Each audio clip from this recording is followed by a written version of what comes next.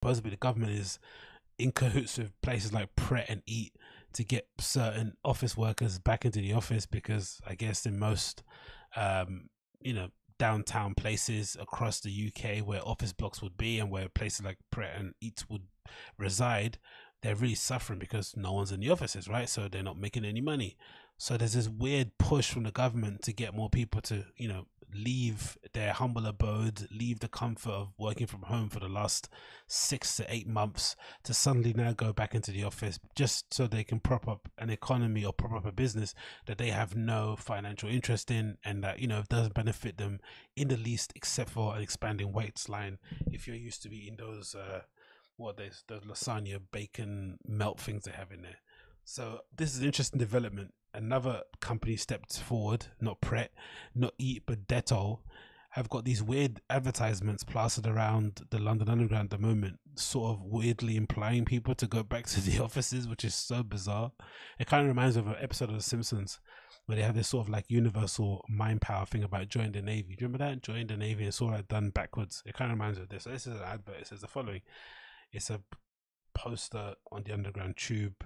It says the following here: hearing an alarm, putting on a tie, carrying a handbag, receptionist, caffeine-filled air, taking a lift, seeing your second family, water cooler conversations, proper bants, the boss's jokes, plastic plants, office gossip, those weird carpets, face-to-face meetings, not having to make lunch, CCing, BCCing, accidentally replying to all, hearing buzzwords, leaving early for a cheeky afternoon in the sun.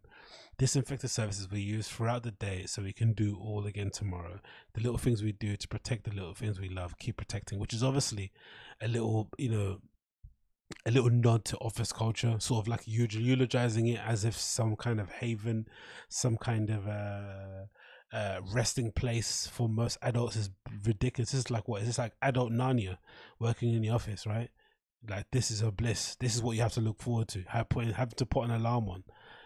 I'm guessing there's a lot of people now waking up with their normal circadian rhythm nowadays if you're working from home, right? Because you don't need to put your alarm on for the most part. You probably sleep at a normal time. You wake up at probably a decent hour, especially if the weather's good. That's pretty good for you in general going forward. Put on a tie.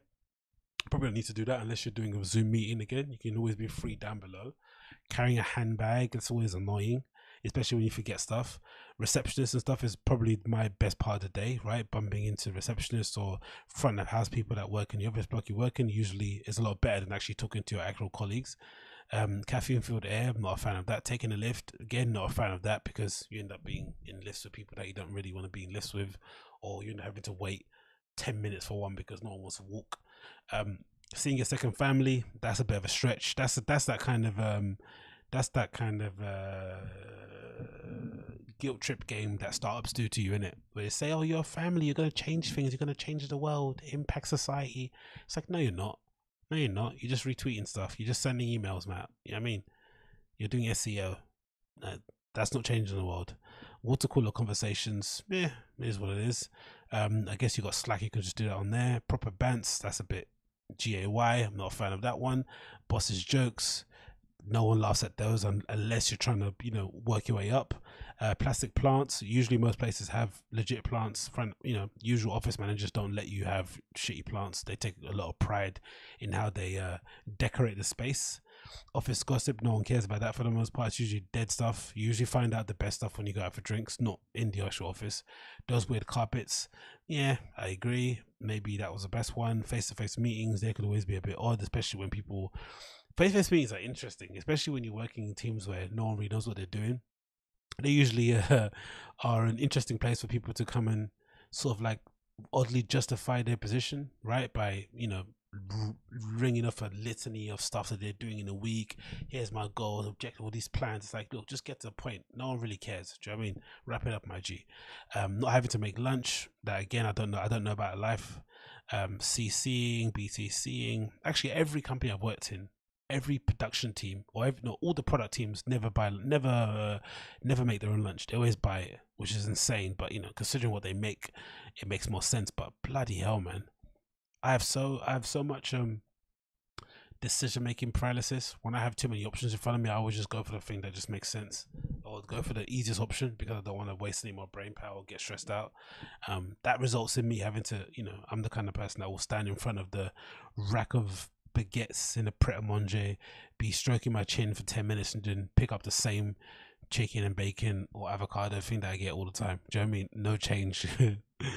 CCing, BCCing, yeah, whatever. GAY again. I hate replying to emails unless I have to. Accidentally replying to all, never done that. Hearing buzzwords is always funny, but I always like to ask questions and find out exactly what those buzzwords are. I don't have to pretend like I know them. And leaving early for a cheeky afternoon in the sun. Yeah, never been about that life actually. I've never been game for leaving early, cheeky drinks. I've always felt like if I'm leaving, I'm gonna go home, right? I don't like to kind of give myself that sort of like fake hope and then kind of be like, oh no, I have to go back and then get myself revved up again. I'd rather give 120% during the whole 9 to 5, and then once I'm off, I'm off. Do you know what I mean? But people are different. But I'm not too sure if this is an actual way to get people back into work or if it's just a coincidence. But these big brands, they've definitely got some connections or some links to our government up above, so I'm sure there is something more to this, but it seems eerily coincidental, right? That the government's talking about people going back in the office, and then suddenly you got this massive advert in the underground talking about wiping down your surfaces so that you can have banter with your friends at work. It's like, that's not a good enough reason for me to go back on the central line, mate. You got to come back with something more. But let me know.